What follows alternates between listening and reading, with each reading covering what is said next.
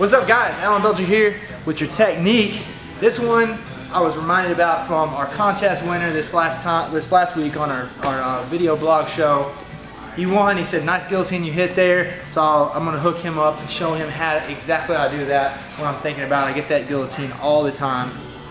Let's talk about guillotine chokes. First off, you don't want to do guillotine chokes as you're getting taken down. You definitely want to block the takedown, get your front head locked, snap them down if you can, and then go for it. Alright, the arm in guillotine is good to have in your game in case you need it. Being able to finish it is a hard technique, but the arm, without the arm inside, just the raw, straight up choking the neck guillotine is very, very powerful. And this one is even more powerful because I'm going to go super deep and it works good sometimes when I'm blocking the guillotine. So this is how I do it. Alright, Mike Sanford is going to help me out here.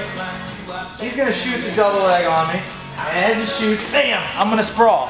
Alright, I push his head down, I try to cover his head, and as I block the takedown, I go around his head, around his arm, get my front headlock position here. Escape my legs. Now once my arms are free, just like that, he has to post his hand. I'm going to step back, snap him down to his hands and his knees. Okay? Once I get him down to his hands and knees, I'm going to go work on the guillotine. I can't wait long, and I got to stay on top of his head. Okay? So let's look at the next situation over here. Turn this way a little bit, Mike, right there. Now I'm here. If I want, I can lift this up and go for the arm in guillotine, but instead, I'm going to bypass this arm, block it right there, and grab my grip right here for this guillotine. And usually my key to go for the power guillotine is when I go here, he'll bring his hands up and block it. Before he gets too tight, I'll rotate this until I get my elbow all the way in the front right there. Okay? This grip stays the same. I'm going to throw this up over his shoulder.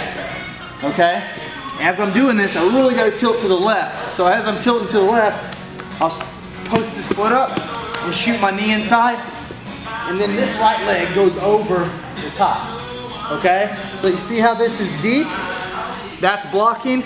Now, to help block this arm even more, this right foot is going to come over the top, just like that, and also pressure down on his hips. So I push away there as I pull there, okay? I pull straight up, okay? Guillotine isn't about cranking his head off, it's about lifting it straight up. All right, so I'm gonna push down, lift straight up, I get the tap, right there.